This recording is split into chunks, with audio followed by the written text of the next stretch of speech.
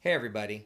Today we're going to go a little more in depth with MIDI Designer where I actually assign functions to each of the controls, and I will go over some of the different types of changes that they can do and how to program for system exclusive changes and understanding hexadecimal.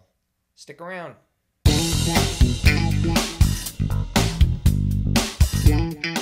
So what I've got going on here, I know this looks a lot different from last episode where I was showing how to put the controls onto the actual screen, everything. I kind of gave myself some time to go through and figure out exactly how I wanted to set this up. Now, my original plan was to have everything all on one page, but given the fact that there's so many different parameters I gotta make controls for, I've decided to actually do 2 pages, and I will design the second page at a later time. But this is going to be pretty much the front page where all 4 operators will be designated. So starting over here, I've got operator 1. This one down here will be operator 2. This will be operator 3, operator 4. They will all have the same controls, and with the exception of operator 4, I'm going to make another control over the top here for the feedback function, which is the only operator to have that. Now, you can also see here I've labeled some of the controls, A, R, which is attack rate, decay 1 rate, decay 1 level, decay 2 rate, and release rate, similar to what you'd see on an envelope for an analog synthesizer. I've got my frequency button over here, which goes through the frequency ratios, or it's a knob, excuse me. The detune, I have the key scaling, and then I have the output for the operator. And when we do hook this up to test all the parameters and everything, I'll show you what all the functions do and how they all work. These buttons down here, the scaling up, scaling down, they work together because that's what they'll do. And I just want to be able to hit a button for one going up or down. And then this turns on the amplitude modulation. So that's what this is.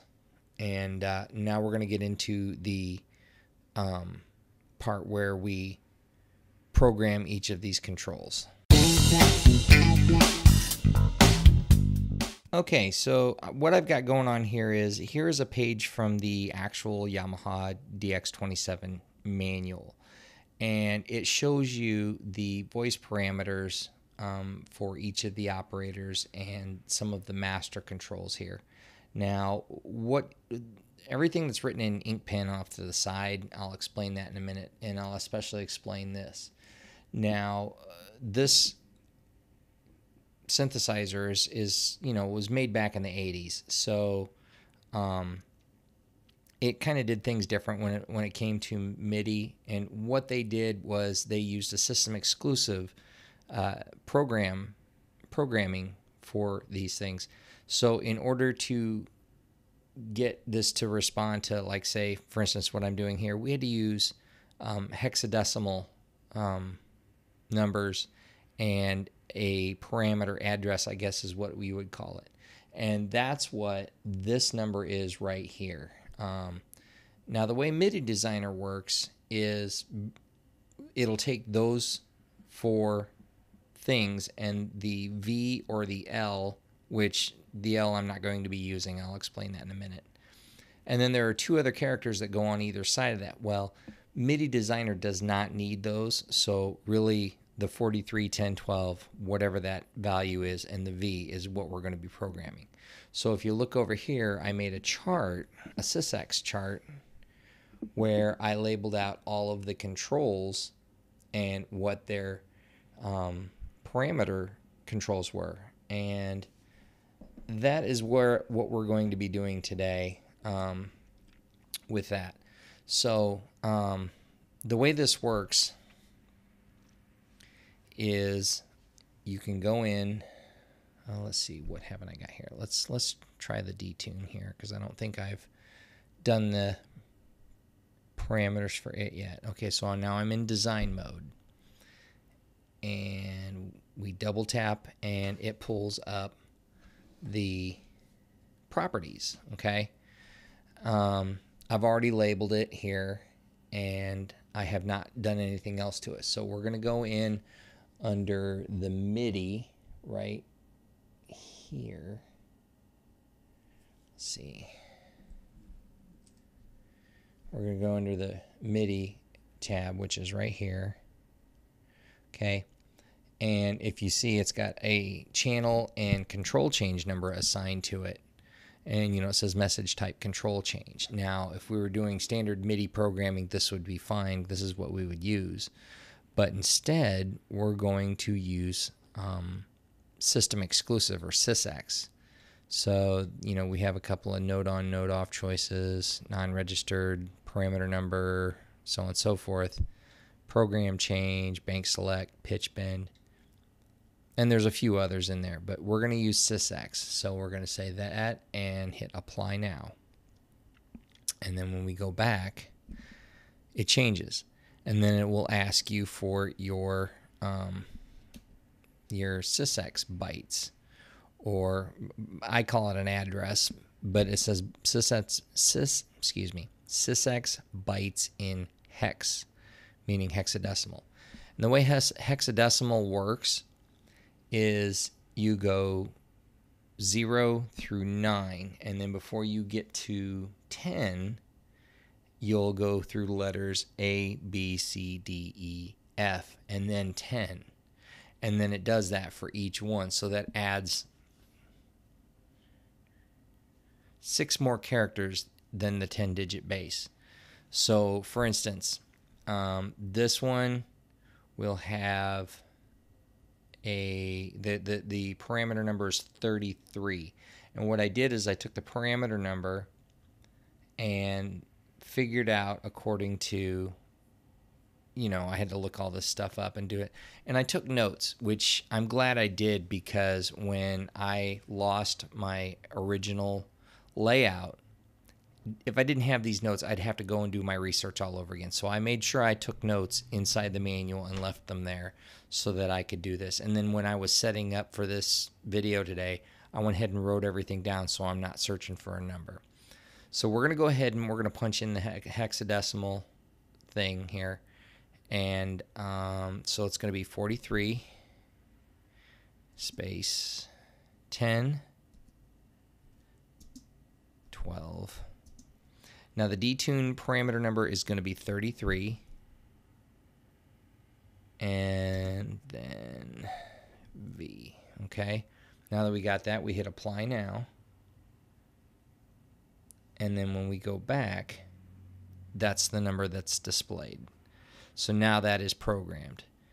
And what I've been doing so that I remember how far I've gotten and everything is after each one I'll exit design mode and I'll turn it all the way down. Now, something else I forgot to do here. We need to set up its its range, which let's see, I wrote that down too here in my other notes. See here, detune for 30. Okay, so with detune, it's going to go 0 to 6, but I think you can either go +3 or -3. So what I'm going to do is go back in under properties, display minimum and maximum. I'm going to go -3 there to +3 for the detune.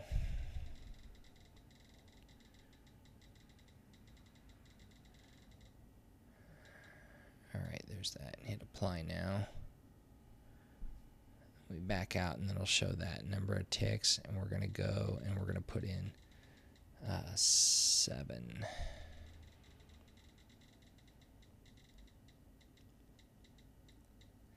Okay.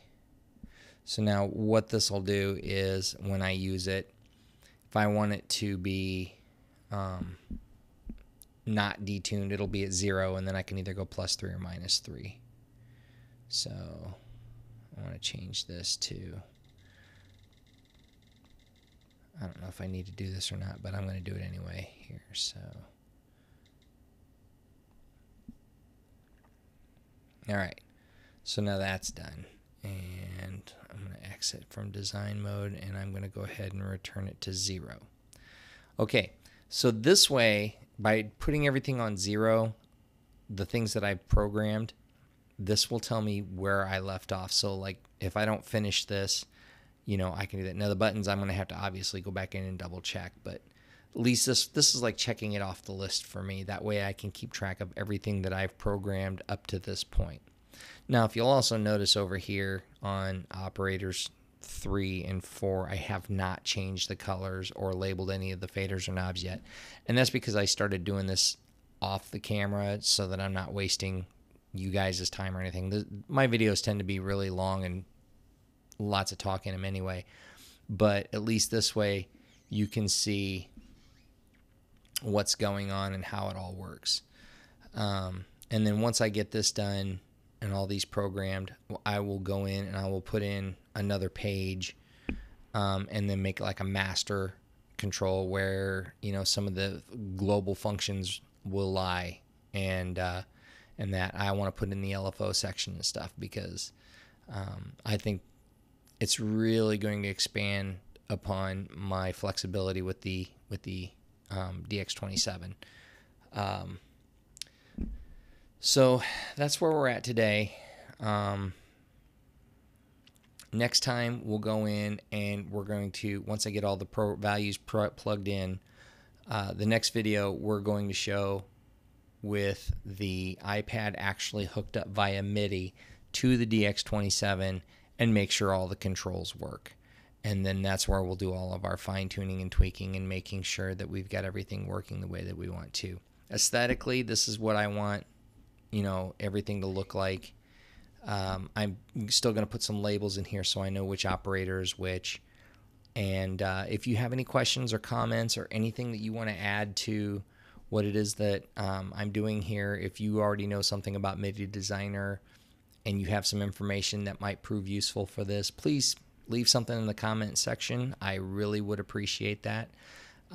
Once again, thank you everybody for liking the videos, watching them, subscribing, and supporting me in all of this. We'll see you next time.